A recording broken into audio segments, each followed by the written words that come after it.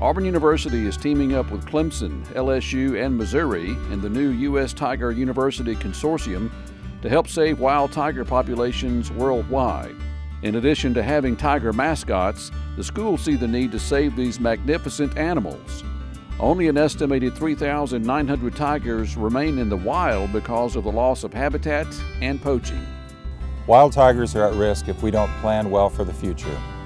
We'll work together to preserve these incredible animals by providing assistantships and other educational programs for Indian and American students.